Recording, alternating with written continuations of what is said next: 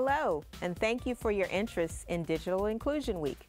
My name is Ivy Taylor, and I'm the mayor of the great city of San Antonio, Texas, where we have one of the nation's top-ranked cybersecurity programs and the second largest concentration of cybersecurity workers in the United States. We have a vibrant tech startup scene, award-winning coding boot camps, and next year we'll be opening a high-tech public high school right downtown. And yet, many San Antonians face a stark digital divide.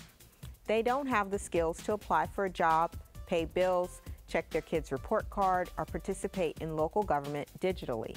And increasingly, opportunities are available most easily or even solely to those who have internet access. My vision for San Antonio is that we're a city where everyone is connected to opportunity. We can't achieve that vision until all San Antonians have the skills to use a computer and navigate the web affordably, reliable broadband access at home, and a desktop, laptop, or tablet.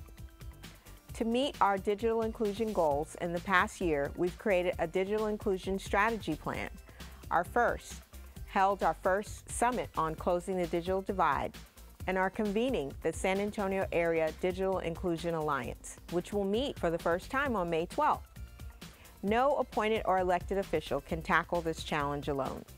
The San Antonio Housing Authority and Goodwill Industries are leading the charge here, hosting a Vista Volunteer to expand the successful community-based Connect Home program to Section 8 certificate holders throughout our city.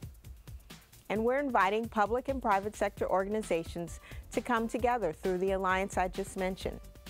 We've had great help from N10 and their Digital Inclusion Fellowship Program, and from NDIA, which is carrying the banner of digital inclusion all across the country.